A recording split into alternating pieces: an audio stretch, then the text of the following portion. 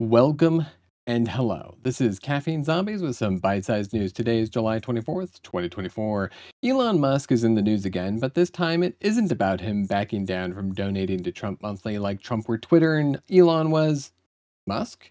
No, instead it's about his robots. They're just around the corner. Just kidding. The Optimus robot is clearly way behind the competition who nearly a decade ago were navigating parkour-style arenas and working autonomously. Optimus robots instead started off as a man in a suit in 2021. Weird, look it up. Then there was a robot folding laundry, but it was soon discovered that it was someone at Tesla teleoperating that robot to they'll be out to internally in 2024 for Tesla slaving away 24/7 like Elon wants his employees to do. To now, conveniently after his stock update call, the robots are being pushed back and will now be internally available in 2025 and externally in 2026. Unless he keeps delaying, and if he does, maybe someday it'll be true.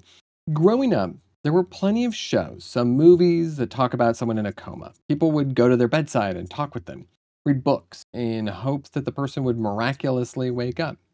Reality is that severe brain injuries have made it hard for doctors to even talk with loved ones about what they should do.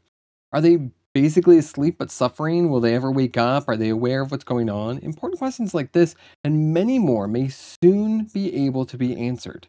Scientists at Western Lawson Health Research Institute and Harvard University have figured out how to combine various imaging techniques at particular times after brain injuries and during ICU care to better identify those who will recover and those who will likely not. They've learned to detect brain activity highly linked with conscious awareness and, in some instances, communicate with the person in the coma. The technique isn't fully worked out yet, but we may soon have a better understanding of all those deeper questions when something serious like this happens to a loved one. Deepfakes are videos where the face of someone real is put onto another person, and then it is essentially molded to that person's face throughout the original video's content. It is done so well, it is hard for the human eye to decipher if it is real or fake.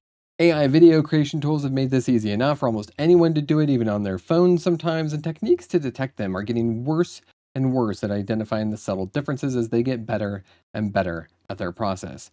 A new technique, however, has been discovered that's about 70% accurate. Scientist Owolabi used two different astronomical light detection models, the CAS system and Gini index, which both basically look at different ways that light is distributed over the object in various ways.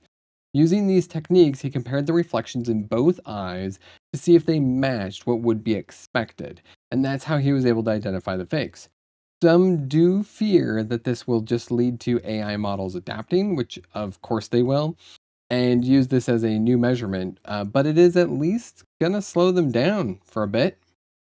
And that's it for today. Till next time.